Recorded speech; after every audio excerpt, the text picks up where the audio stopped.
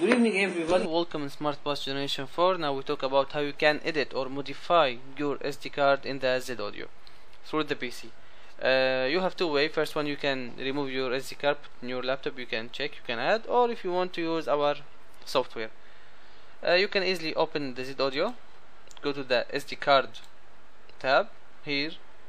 All these my folders now in the Z Audio. I already put the SD card in the Z Audio. Let me see here. I have here two in the special folder. I have two songs, 001 and 002. Let's say I want this song to put it in my PC, like me to download it.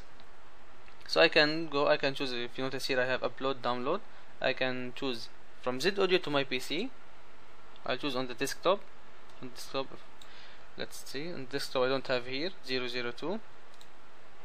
Press save. Now this is the progress bar. 100% finish. This is my file.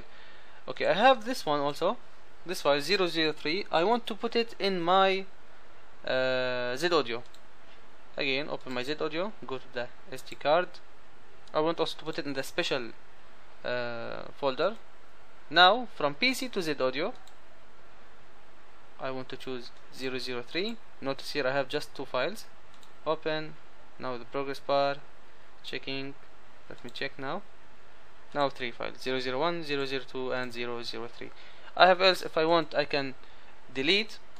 I want to delete. Now it's already deleted. I want to check the properties for this song. I can change the name from here. Just change and press apply.